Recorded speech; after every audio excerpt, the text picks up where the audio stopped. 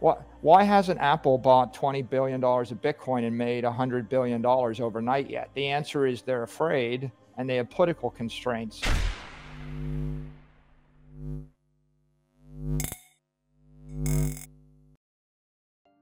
Hey guys, welcome back to the channel. Today we have Michael Saylor giving us all the Bitcoin news today. He talks about the crash with Bitcoin and in the crypto market. Some would say Bitcoin is at a cyclical bottom. Today it's trading at less than half the all-time high, and with great uncertainties that remain in financial markets, as demonstrated by price actions across equities, it will be interesting to see how Bitcoin bounces back. Proponents of Bitcoin have endorsed the digital currency as an inflation hedge, in part because there is a finite amount of it, but Bitcoin has tumbled hard along with stocks. Saylor remains bullish despite market conditions, only this time it's combined with record highs in inflation and the market as a whole. Let's check out what Michael Saylor has to say regarding his outlook for 2022. This is Library of Wealth. Don't forget to like and subscribe if you enjoy the content we do here on this channel. Let's get right into the video. Remember when I tweeted to Elon, I said, I didn't say buy $1 billion worth of Bitcoin. I said buy 10 billion worth of Bitcoin and then issue $10 billion of converts and buy 10 billion more and you make 100 billion and then all the S&P follows you and you make $1 trillion. Well, he didn't quite do that, right? I mean, he did a little bit. I'm okay with the $1.5 billion, but the point is, why doesn't someone do a $25 billion buy at Google? And the answer is because of politics and institutional inertia. And, some people don't want the trillion. Okay, so why doesn't a government do it? Politics, institutional inertia. When will they do it? Well, that this is the butterfly effect, right, guys? It's like, how do you predict when someone gets whacked on the side of the head and knocked out of their comfort zone and decides to go and bend over and pick up the $1 trillion? So I don't know, right? Like my real point is any of 1,000 people could do it and maybe none of them will do it. But if you're betting that not a single one of them wants the $1 trillion, I mean, it seems to me like over a decade, somebody wants the $1 trillion. I just don't know who will have the courage and the clarity of conviction to do it. Why hasn't Apple bought $20 billion of Bitcoin and made $100 billion overnight yet? The answer is they're afraid and they have political constraints. Saylor goes on to talk about the collapse in currencies and why this is important, especially when it relates to investing in Bitcoin. Here he gives the timeline on how long currencies have before they'll collapse and exactly why gold isn't a viable option. Saylor gives his take on why you can't just save money and increase your net worth when the economy isn't growing at the same rate as the money supply. They're afraid of their shareholders. The accounting makes it ugly. So, you wonder, why don't they just bend over and make $1 trillion? Currencies continue to weaken. Second tier currencies collapse. Third tier currencies all collapse. The first tier currencies weaken 15-20%. And I think if we come back to the big theory of money here, right, under the gold standard, if the dollar was backed by gold, it was stable, to Mark's point. But if we thought about it deeply, gold is not perfect money. Gold has actually got a half-life of 35 years. The reason the dollar was stable was the economy was growing on average 2% a year, and the supply of money on average was growing at 2% a year. And if both of those things peg, and if you're an economist, you realize it's almost impossible to grow anything more than 2 or 3% a year over the course of a long period of time. So what you had was stable money in the form of gold. We never had good money. Right? We never had hard money. If we had perfect money, the value of the dollar wouldn't have stayed constant. The value of the dollar would have increased by 2 to 3% a year. And over the course of 30 years, you would have doubled your wealth by just saving money or more. And everything just keeps getting cheaper. With fiat currency, you have rampant inflation, which equates to 7 to 8% each year that the dollar is being inflated. Michael Saylor lays out why even the best currency loses 99% of its value over 100 years, and every other currency will lose 100% of its value. The devaluing of money tracks with the S&P index as well, which makes this current cycle we're in something to watch. Under perfect money, you have deflation. Under gold money, you have constant prices. Under fiat money, you have rampant inflation. And most people, they've got this fiction that, even if you look at official government documents, they keep talking about purchasing power, and they calculate it based on CPI, and they tell you that your money lost 95% of its value. That is not true, right? If you look at the last 100 years, take the US dollar. I'm sitting in a house that cost $100,000 in 1930. I have the bill of sale on the wall, and Zillow thinks it's worth $28 million right now.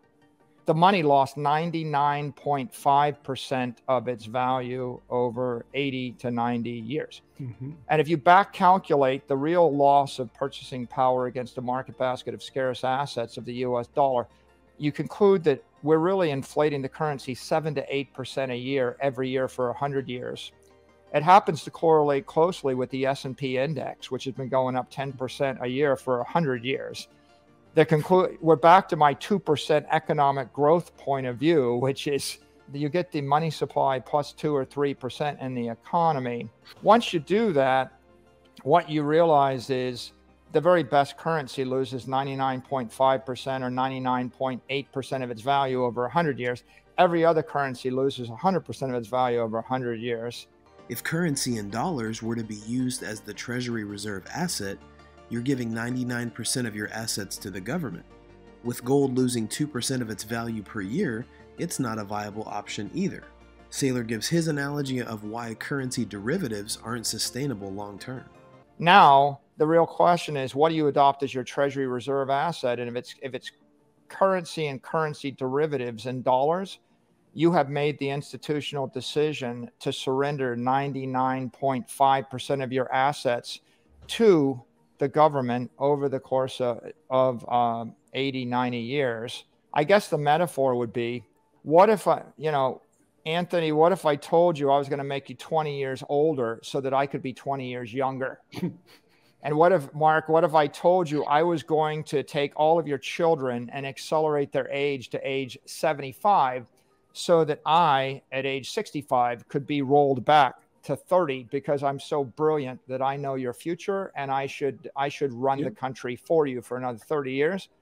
What you really have is a parasitic situation where you're siphoning off the life force and the energy from the working class to the property class, from the free market to the centrally controlled government to the government. It's the story of every empire, every city-state, every country. And the only choice you had in the last 10,000 years was maybe gold, but gold was never perfected money. It was always, it's double imperfect, right? It's losing 2% of its value a year, and also is getting debased by whoever controls the mint, and it's also getting seized. So gold is like triple imperfect money. China and Russia found out the hard way that having a Treasury Reserve strategy of fiat currency doesn't work, and now they'll have to look to something besides gold because the half-life of the dollar is 5 years and the half-life of every other currency is 3 years. Saylor explains why Bitcoin is the perfect solution. We didn't have anything that looked like theoretically perfect money until January 3rd, 2009. And then it took about 10 years of beating on it to determine that it wasn't going to crumple under some kind of engineering mistake. And so now here you are in the year 2022, and reasonable, intelligent people have concluded that this is engineered perfect money. That's like 2, 3, 4% of the marketplace. 97% of the people don't even know what money means. And if you don't know what money is, then you couldn't actually go on a search for engineered perfect money. If you look at the Russians and the Chinese, they've all been hit with a 2x4 in the head, and they've been invited to consider whether or not a Treasury Reserve strategy of holding fiat currency and credit derivatives is in fact perfect money. And now they know it isn't perfect, and they either have to look back to the 19th century and gold, which was the best idea for 10,000 years, but a crappy idea that failed 5,000 times. And we know why, because it's centralized and you can debase it. Or you roll forward to the 21st century and you ask, is there a better idea? And Bitcoin is the better idea. What's going to happen? Intelligent people are going to watch YouTube, and they're going to realize that the currency has a half-life. The US dollar had a half-life of 10 years. And now it has a half-life of 5 years. And every other currency has a half-life of 3 years. Gold has a half-life of 30 years. Bitcoin has a half-life of forever, infinite, forever. Once people figure that out, you have a mass exodus, an evacuation, not from Europe to the New World, but from real space to cyberspace. The money goes from analog to digital, and it goes from unencrypted to encrypted. And the only place you can run to save your life force by having all the energy sucked out of your body is you have to encrypt your life force, right, on a network which is beyond nation state control. And there's one of them. And I think that's what happens, right? I mean, the intelligent people are going to exit, right, on an arc of encrypted energy.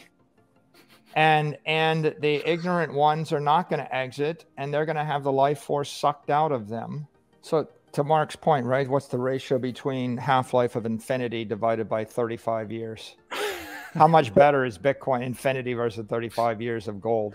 A Bitcoin maximalist often wants to have enough Bitcoin to live comfortably in time and space. They probably also desire a more equitable and just economy, which is why they embrace Bitcoin in the first place.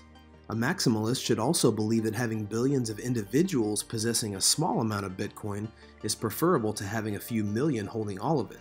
Buying the dip benefits not just those who are most invested in Bitcoin, but it also helps with further distribution by attracting new entrants, which is a good thing.